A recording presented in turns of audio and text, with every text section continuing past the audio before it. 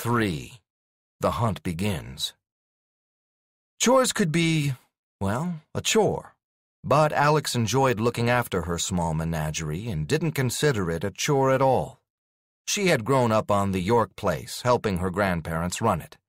Even back then, it hadn't been what one would call a prosperous money-making operation. It had declined into a self-sufficient homestead rather than a business, years before her parents died and Alex moved here. The fields were wild meadows now, except the closest one. Her grandparents had used it to grow food enough for their own needs, and although Alex didn't have their expertise, she still grew vegetables there.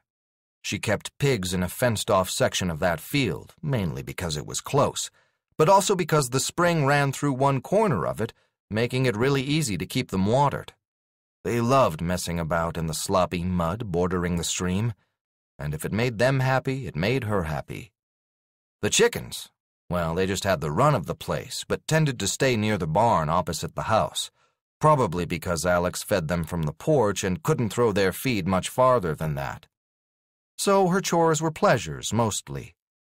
Living alone with only animals for company, she had found things to like about nearly everything.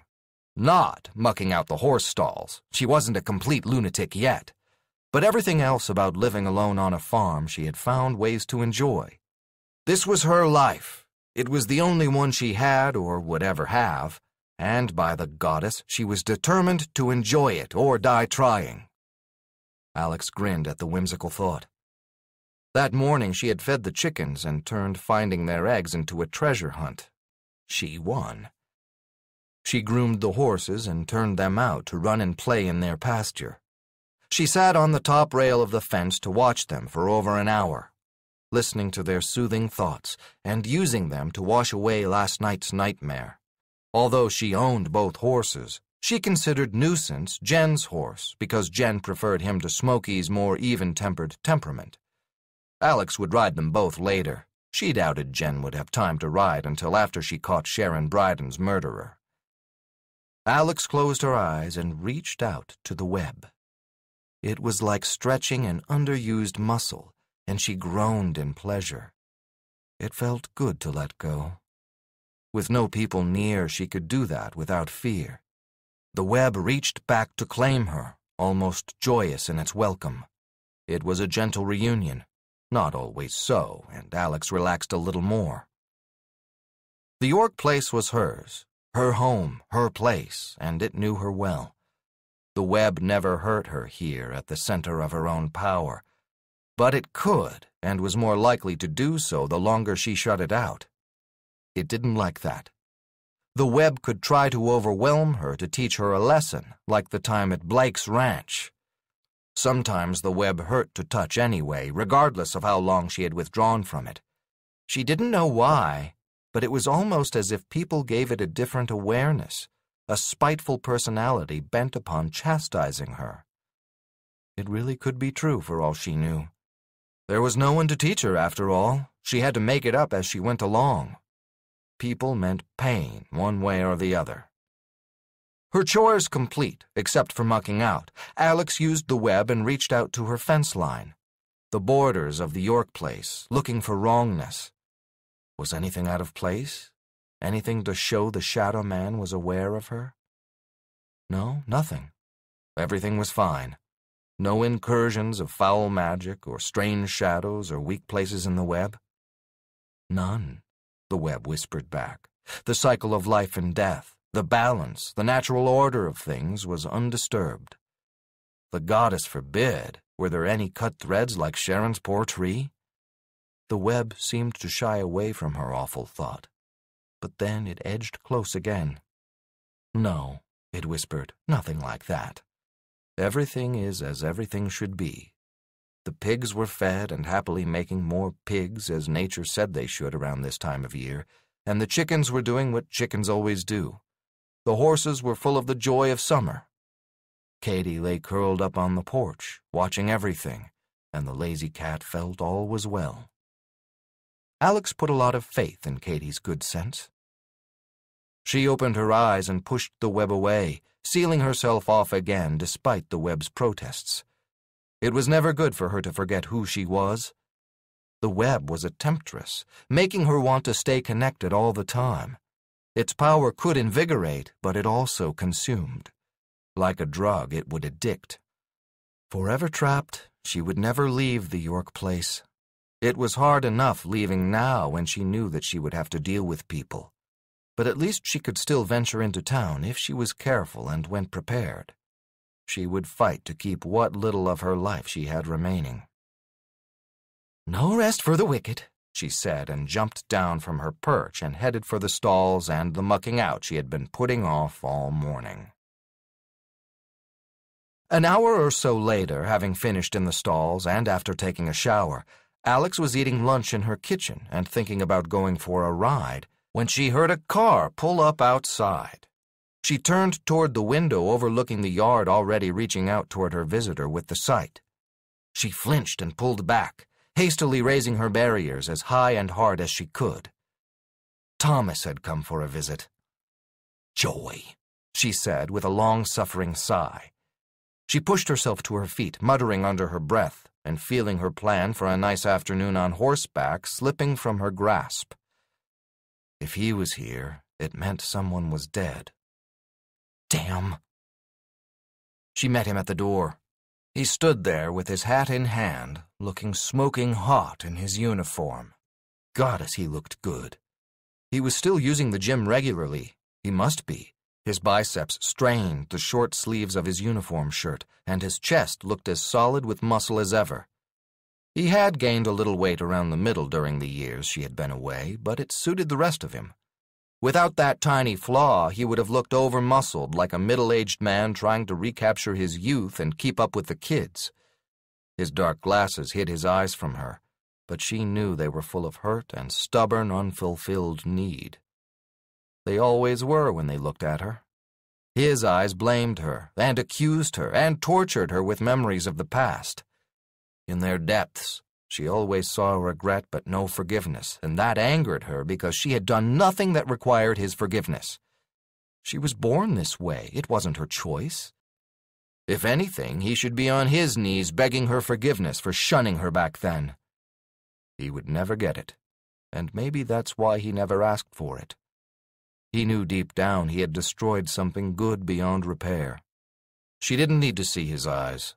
This close, his life thread hummed in her mind, despite her barriers being up at DEFCON 1.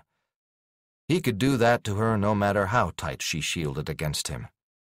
If he touched her... Well, he better not, that was all. She didn't know how to keep him out if he touched her. One hand reached down to tug his gun belt higher to settle it on his hips, and that broke the spell. "Hi," he said. "Can I come in?" Alex was holding the line against him like a soldier defending territory. She held the door open, one hand on the doorpost, the other holding the door half shut with her body in the gap barring entrance. She stepped back, silently inviting him inside. Thomas stepped inside and waited for direction. Alex closed the door and led him to the sitting room rather than her kitchen. He didn't need to see that she had dirty dishes in the sink. She gestured to the couch and claimed the armchair to keep some distance. The table between them provided some safety. "What's up?" she said, already knowing what it had to be. Sharon's killer had struck again. She would bet money on it. Sitting on the edge of the couch, he leaned forward, resting his forearms on his thighs, and played with his hat, sliding it between his thumb and fingers of both hands between his knees. His hands slid together and apart, rotating the hat. Slide, turn, slide, turn. Alex forced herself to look up and found his eyes. He must have taken the glasses off when she led him in, because they were hooked into the top pocket of his shirt now. His eyes were naked. And yes, the familiar accusation and hurt was there, as it always was. "I have some good news, some bad news, and some worse news," Thomas began. "No games," she snapped. Thomas frowned. Fine. Good news first, then. Your check is in the mail. You're officially my civilian consultant. The mayor signed off on it. You'll get your usual rate. How do you even know my usual rate? It's on your website, Thomas said. Oh, she said lamely. Of course it was, together with details of her more interesting cases. Well, those she was allowed to talk about anyway. Okay, I already knew the mayor had agreed. That time in your office, she told me. Told you? Right, he said, with sarcasm heavy in his tone. Don't start. If all you came to do is tell me this, then you wasted the trip. You could have told me over the phone. If you came to badger me about my methods, you could leave right now. Thomas sighed. I came out here to collect you. That's where the bad news and worse news comes in. I have another scene I need you to look at. Alex nodded.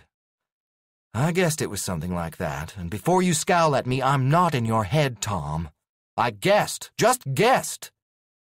His face cleared of the impending storm. So, he killed again? Same M.O.? Thomas nodded. Pretty much. Some differences. A lot, actually, but it's him. The victim is a guy this time. That's one difference. He was killed indoors, but the eyes, heart, and runes are all the same. We kept that out of the media. It's not a copycat, it's him. Okay, I believe you. I told you that night he was practiced at this. I wouldn't be surprised if he has other bodies hidden out there somewhere. Older kills from before he got good at it. Thomas nodded, accepting that. So, you want me to take a look at the body? Yes, but... Thomas sighed. This is where the worst news comes in. The mayor ordered me to play nice with Radford. I had to let him do his thing. He raised a hand to placate her as her temper flared. I know you don't like it, Alex, but it's the best I could do. It was part of the deal. I play nice with him, and the mayor lets me use you. Alex nodded reluctantly. In your office, she was worried about my voodoo, she said, and Thomas winced at the acid dripping from her words. I guess I can understand, but my rules aren't just for fun, Tom. I'll be lucky to get anything worthwhile from a contaminated scene. Her eyes narrowed when he looked glumly at his hat. Okay, out with it. What more? Thomas sighed. We found the body yesterday. It's in the morgue now. Alex shot to her feet. You have got to be kidding me. No, absolutely not. I couldn't help it, Alex, he pleaded. You can still walk the scene, can't you? Even if our chances are slim, it's worth a try, isn't it? And I stalled the coroner. He'll wait on the autopsy until after you're done. That's got to be good enough. I couldn't put Radford off. He wouldn't stand for it again, and would have gone straight to the mayor and probably the Chronicle, too. I'm pretty sure he was our leak last time. Can't prove it, but I think it was. Get me close to him and I'll confirm it for you, Alex snarled. Goddess curse it all. You don't know what it's like for me, Tom. Morgues they're not good places. For me, I mean. Not good for me. I'll see things in there all the time. I can't turn it off there. Her voice dropped to a whisper. The last time I tried, I fainted. Thomas looked up sharply at that. In L.A.? Alex grimaced. She wouldn't tell him that she'd had nightmares every night for weeks afterward. Yes, but that isn't what Fremont was talking about. Different case. My last for LAPD. They didn't force me out. I left. But they didn't try to stop me. Tell me, Thomas said. Fremont said you weren't to blame. Alex scowled. Fremont has a big mouth. It was my fault. I don't care what anyone else says. I fucked up and people died. I was sure I knew who the next victim would be in a serial we were working. I'd been having dreams. Well, you know what I can do. I told the guys and they believed me because I was always right, she said bitterly. They put a watch on her hoping to catch the guy, but it turned out I was completely wrong. I wasn't dreaming about the next victim. I was dreaming about the perp. Thomas winced. Female serial killers are rare. Not that rare. The cops got her in the end, but not until she killed twice more. But if they were watching her... Alex shook her head. They were watching her building to protect her, not apprehend her, she said bitterly. When nothing happened for a few weeks, they pulled out and worked the case the old-fashioned way. I was still dreaming about her, but the cops stopped listening. Then she killed 2 college kids, and a witness finally gave a good description. The cops recognized her right away from the protection detail they had tried. Those 2 kids died because of me. No one said it outright, but they were all thinking it. And before you make excuses for me, you know I mean it when I say I know they were thinking it, Tom. Thomas looked away from the pain on her face and nodded. It's in the past. What about the morgue thing? Alex grimaced. Might as well bring it all out there in the open. Ghosts are strange things. Not at all what people believe they are. Ghosts? Thomas spluttered. Don't tell me they're real, because I really would be happier not knowing that. You're not the only one. And they're not real if you think real means they're lost souls with something left undone. We aren't talking Ghostbusters and feeling all funky when you get slimed here. Thomas grinned. Love that movie. She knew he did. Bear in mind that I'm self-taught. I haven't found anyone to teach me about this stuff. The best I've figured is that magic or power or whatever you want to call it is everywhere and in everything. People, plants, animals, even rock. When something dies, magic is released.